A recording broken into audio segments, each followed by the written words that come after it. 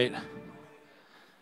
Okay, well, once again, good morning. And once again, for those who don't know me, I'm Zack. I'm one of the pastors here at the campus church. I'm excited to be with you this morning. Welcome to those of you also who are listening and who are tuning in online. If you'd like to get better connected here, please reach out via email. We'd love to connect with you about what it looks like to have you here with us on Sundays. Now, I don't know about all of you. Who was here last week? Yeah, a number of us. Awesome. I wasn't, but that's okay. I don't know about you, but I was really thankful for Pastor Rob's message last week, and that will be uploaded on our YouTube channel soon, The Campus Bradford. So we are going through a little bit of a overhaul of our kind of online media. So if you go on YouTube, if you're looking to catch up, maybe you're away one week, or you're looking to join in on our live stream in the next few weeks, you can go on YouTube and actually look up The Campus Bradford. It'll bring all of that up for you. But before we jump into our next series across all of our campuses at both sites, walking through Ephesians, we thought we would spend a couple weeks kind of looking at the big rocks of faith. Now, rocks that build the foundation of our faith, because without a foundation, things fall and they crumble under pressure.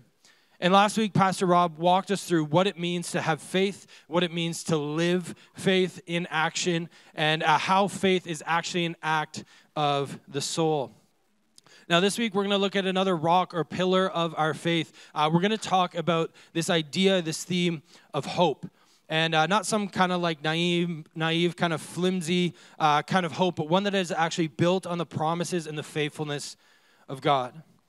One that has stood the test of generations and seen life change in people. Hope that brings us through life with an authentic faith.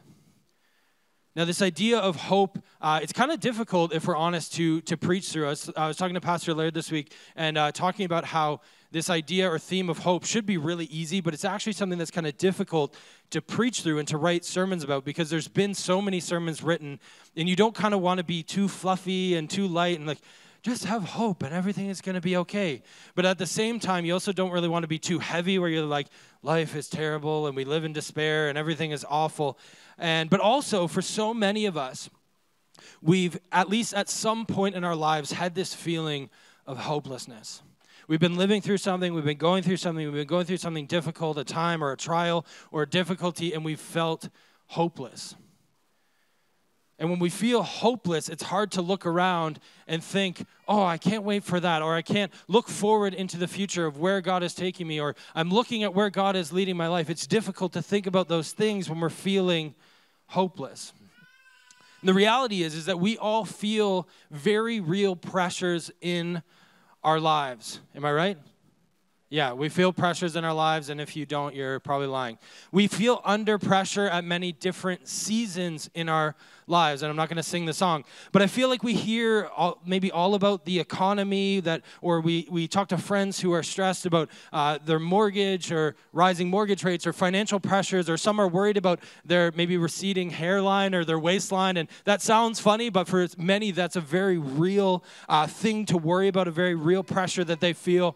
And many of us find ourselves constantly comparing ourselves to friends online and matching our lives up against them, against their seemingly perfect lives that they seem to live that somehow we don't. And we can fall into these pressures and these silly pressures, but most of the time, the things that we feel are very, very real. They're very real in our circumstance. They're very real based on our emotions. They're very real to us in our experience and perspective.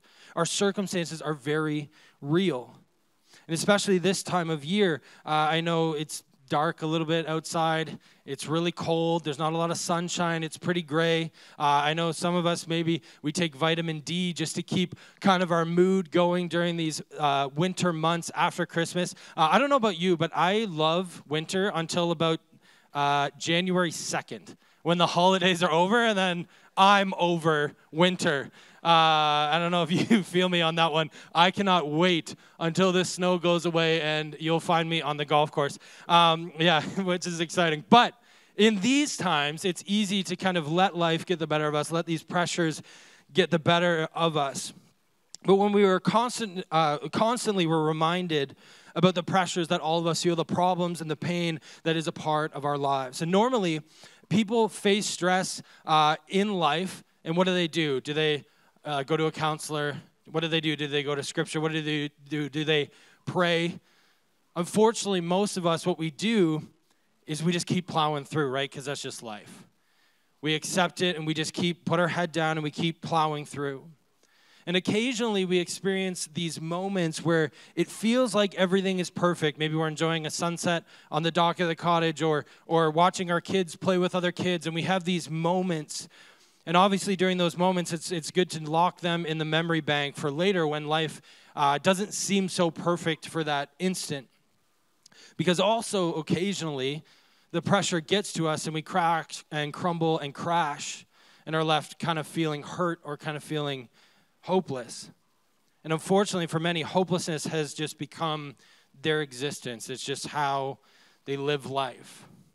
And if it's left for too long of a season, we can begin to live there. And we just brush this off as, oh, just life, live with it, right? We kind of become pessimistic to maybe the things that God is doing in our lives or the good things that we experience in our lives.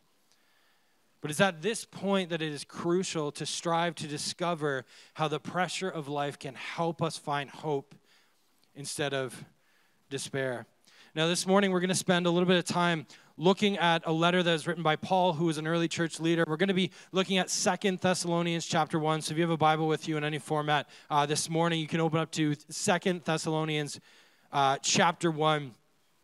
And now, he wrote this probably less than 6 months after writing his first letter to this church. He did this often, Paul, to help teach churches, to kind of settle squabbles and advance the gospel. And he was a mentor to many. But he wrote so quickly, again, almost 6 months after the first time he had written to this church, to clear up some parts in his first letter, but also to encourage this young church because they were under so much pressure.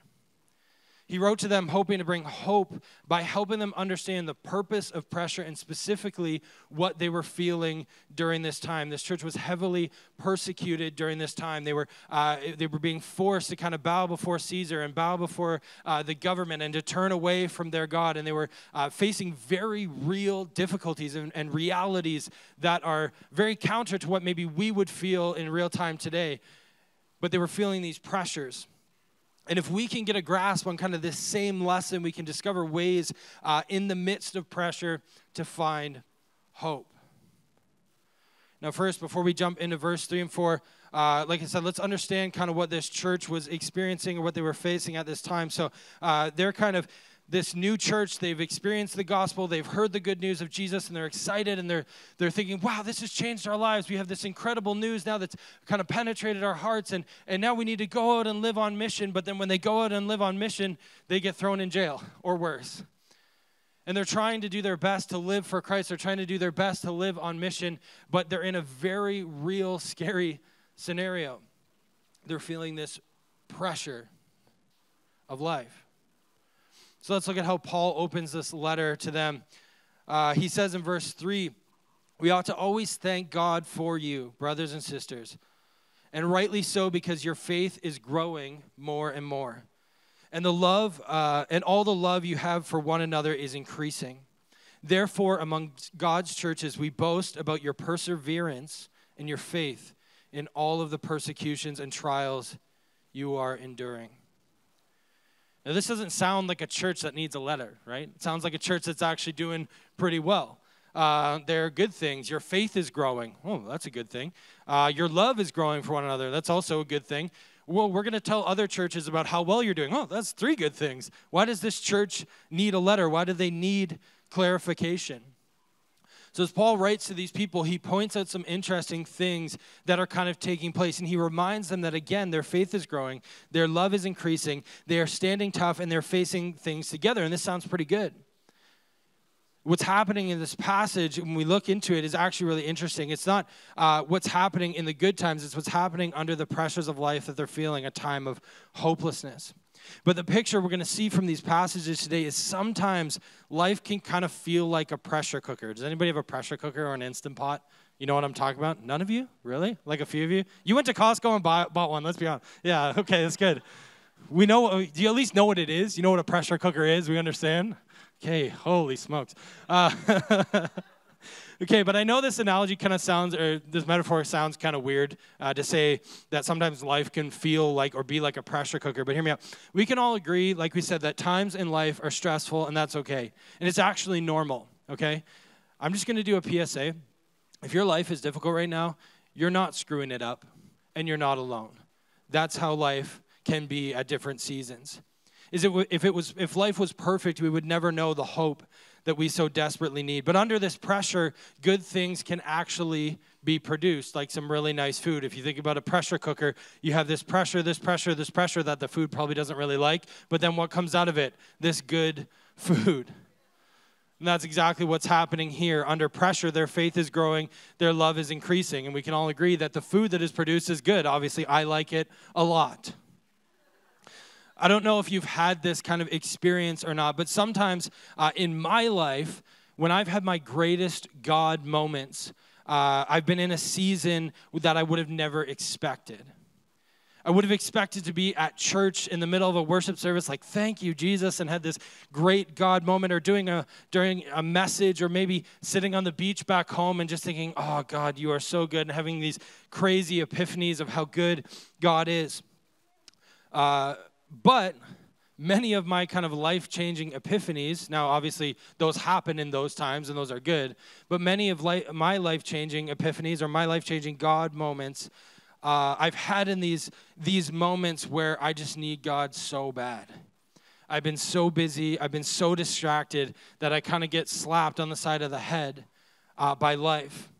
But it leads to these incredible discoveries about who God is. Has anybody ever been there before? You're in a difficult season, and then you just feel like you're like, God, I understand you are so good in the middle of this. We get to see who he has made us to be. We get to see what he's doing in his plan around us, and also the hope that he gives us in these seasons. Because in those moments of weakness is, for me, I know, and for many of you, when we feel the most hopeless, God reminds us that he is the giver of hope. Amen? It's not Zack's talents or finances or will or strength, but it's what God is doing through our lives. Many of us have been in those situations and where we weren't expecting God to move, and he moved in the most incredible way. And maybe under some pressure, God has revealed the way that he provides and cares for us and the way that he brings hope. God does some of his greatest work in the pressure cooker. I read this in my study. It takes broken soil to produce a crop. It takes broken clouds to produce and give rain. It takes broken grain to give bread, and it takes broken bread to give us strength. You understand that last part? That is Christ's sacrifice for us. It gives us strength. Now, if we move down to verse 5, it reads this. All this is evidence that God's judgment is right, and as a result, you will be counted worthy of the kingdom of God for which you are suffering. Some translations say in other areas, this is to make you worthy of the kingdom of God. And I feel like sometimes if we've been around church for a really, really long time or for most of our lives, it's easy to take phrases like that for granted. But if we understand everything that a phrase like that, to make you worthy of the kingdom of God, what that phrase encompasses, everything that means to us in our lives, becomes one of the most foundational phrases for us to build our lives on, to be counted worthy, to live a life that is worthy, full of meaning and purpose, and to receive the ultimate reward, to be united with God in heaven. And usually we don't think about the fact that God is in the process of doing something in our lives even when life feels rough. We just chalk it up to kind of just being life. Life is life. And then you die. Has anyone heard that before? Life is hard, then you die. It's kind of a pessimistic view. But in reality, when we think about this idea of how God is moving in our lives, it's important in life that anything that is important in life, is worth the effort. And the important things usually take a lot of effort. Who knows that? It's like going to the gym, with our bodies and our minds. They're not healthy without work due to the brokenness of our world. Our marriage is not healthy without effort. Relationships with our children take effort to grow. And likewise with growing spiritually and maturing into all that God has for us. And yes, it is important for our Leafs to continually lose in the playoffs. So somehow, someday, some year, they'll know how to win. This year. Amen. But if we refocus our attitudes when feeling pressure, we can recognize that the Father is molding us into something more than we already are. And pressure, it has purpose, and we can have hope. Next, in verse 6, it reads, God is just and he will pay back trouble to those who trouble you. And then a few verses later, in verses 11 and 12, if you skip down a little bit, we see, with this in mind, we constantly pray for you, that our God may count you worthy of his calling, and that by his power he may fulfill every good purpose of yours and every act prompted by your faith. We pray this so that the name of our Lord Jesus Christ may be glorified in you and you in him, according to the grace of our God and the Lord Jesus Christ. And here we have this promise that God will do what he said he will do. He promises to be faithful. He promises to walk with us in life as we endure the pressure and seek to press on.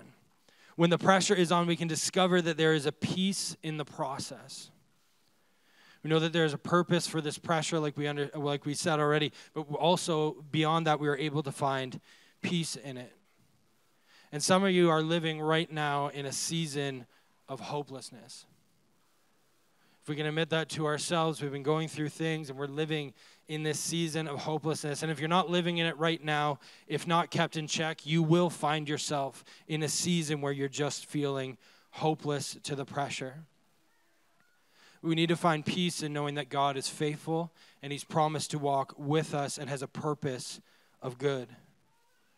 And this peace is a peace that reminds us that God is with us and that he is in charge and he is aware of all the little things that are happening around us as he journeys with us. And when we understand that, we can find peace in the pressure.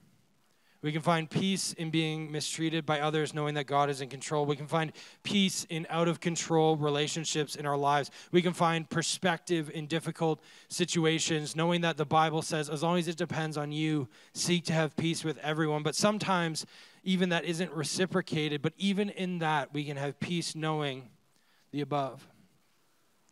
Now, don't misunderstand what we're trying to say this morning. Peace rarely does anything to eliminate crisis, right? Sometimes it does, but rarely peace eliminates crisis. But it does allow hope in the midst when pressure is on. Now you might be wondering, I thought we were talking about hope, but we've been kind of jumping around about pressure to peace to God walking with us.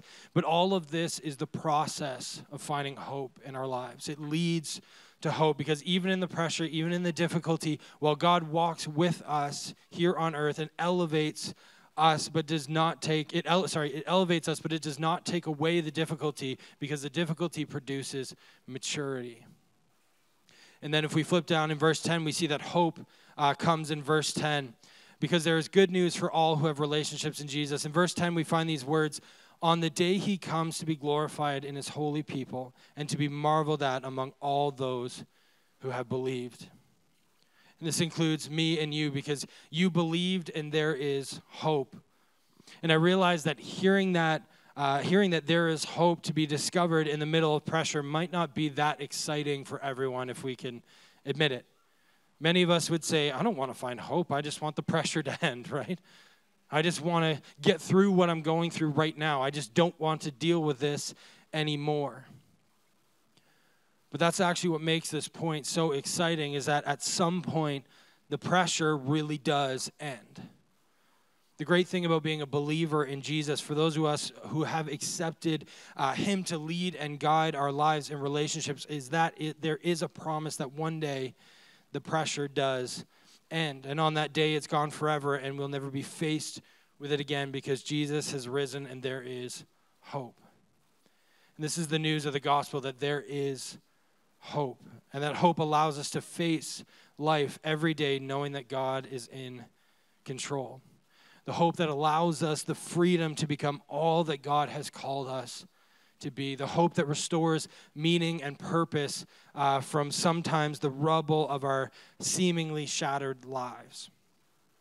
We do not have to face problems, pain, and pressure alone. The one who created us and loves us will be with us through every situation. I'll invite the worship team back up. But so where do we go from here? What is the application for our lives? I think there's a few.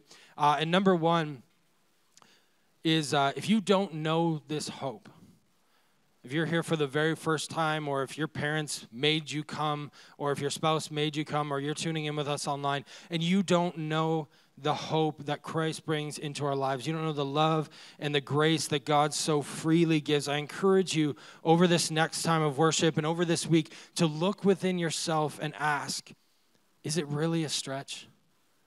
Is it really a stretch? Did the world just explode and become something, or is it really a stretch to believe that there is a creator in heaven and on earth who not only created all these beautiful things that we see, but also created me? And further than that, we are made in his image because he loves us. He knows every hair on our heads, every situation we face, every difficulty we walk through. And because he loves us, he doesn't just let us walk through that alone, but he actually walks with us. And even if it couldn't get any better than that, he produces maturity and brings good things out of those times of difficulty. And it's a theme all through life. The things that require effort produce good. And even if it couldn't get even any better than that, there's also a promise of hope that one day it will all be finished and he will return. And we don't have to wonder what happens when we take our final lap around the sun. We don't have questions about what happens after that day. And if that's you, whether you're here with us or whether you're online, please talk to one of the staff, send us an email, or talk to anybody that you see scurrying around being busy because they're probably involved in some capacity of what we're doing. They would love to talk with you about what that means for your life and how God can actually do a complete renovation of your heart as we seek to grow in him more. If that's you, don't let pressure just be pressure, but actually let it have purpose. And second, if you're somebody who finds their hope in Christ and you have accepted that free gift, if you've been coming to church for a long time and Christ is active and real in your life and you've said, Jesus, I want you to lead my life, maybe you're feeling or you've been given or you're in a season of hopelessness. I've been there. I've been in a season of hopelessness. Many of our staff have been in those seasons. I know Pastor Rob has been in that season. So many of us have been in these seasons where we just feel like we're hopeless. Maybe you're tired of praying for your kid who just can't get out of their own way. You know stories of people in our community that they prayed for 10 years for their kid who was homeless in Toronto and doing drugs. They prayed for 10 years. And finally, that kid had an awakening and came back to Christ and now is married with kids and serves at church and has a stable job and all those things. Never stop praying, but maybe you're feeling tired and hopeless of praying for your kid. Maybe you're tired of arguing with your spouse, or you're tired of kind of being passed over at work and you're feeling like nobody sees the work that I do. I work hard, I work my butt off. Nobody sees what I'm doing. You're living as if God has made no actual difference in your life. I think often we have to ask ourselves, has our mood become our master? Has the way I feel become the leader of my life?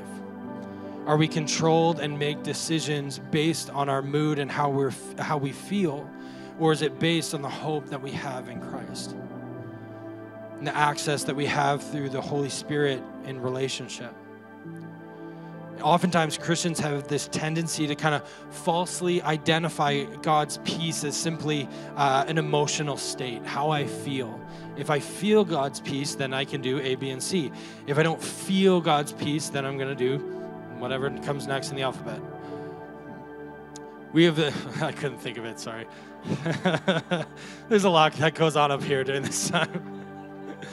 But we get in these emotional states. It's okay, we can be vulnerable in church. We get in these emotional states where we confuse God's peace with the way we feel on the inside. If we feel anxious about a situation or in a season or a decision or we're under pressure, then we assume no, that's not God. That's not what God is doing in my life. But our perspective should shift to find peace within our circumstance, find purpose within the pressure. And based on how the Bible describes God's involvement in our lives and the hope that is to come. Is Zack the ruler of Zack's life? Does Zack get to make all the decisions based on how he feels, whether he's mad or sad or happy? Or is he being led by all that Christ has for him? Are you being led by all that Christ has for you? This isn't just a young person's message either. Because as we know, life doesn't get easier as we get older. It actually generally gets more difficult. I thought I knew everything when I was 19. Now at 30, I realize I knew less than I knew then. And at 50, I'll probably realize I knew less than I knew now. If that made sense. Life gets more difficult. And the pressures become more difficult. I know for some who are on maybe they've had a few more laps around the sun than some of us young bucks, you're maybe thinking, what is my purpose in this next season? What is my purpose? What is God leading me into this next season? But you have a calling on your life to mentor and disciple those who are coming after you. Just because you're at a certain age doesn't mean that you don't have a purpose anymore. You actually have more of a purpose to pour into those who are coming and wanting to see God do amazing things through them in their lives to change lives and see people come to know Christ in a very real way. I think this week we could ponder on these thoughts of, do I feel peace within the pressure? And am I finding hope in the hopeless? When things of life come, am I just letting it get to me, or am I actually using it for what God intended it to be? Let's pray. Lord, we thank you that, God, you have promised to walk with us, that you have promised a hope to us, God, and that you are faithful. And Lord, every step of the way, when we look back on our lives, we see that you were in every season, every circumstance, every conversation. And even when those times were hard, even when those seasons were difficult, Lord, that you were there. Lord, that you were there leading us, that you were guiding our steps. Lord, would we not lose heart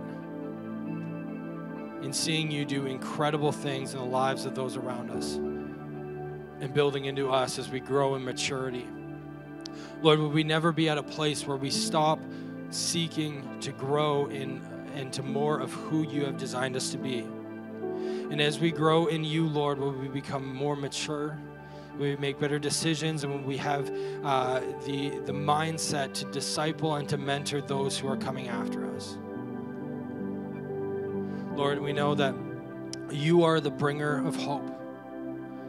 And all of these steps build into this process of everything that you have called us to be and the hope that you have given us. Lord, would you mold us this week? Would we have a perspective that is fixed on you, not our circumstance? And would we glory in the hope that you give? In your name we pray. Amen. Let's continue to worship.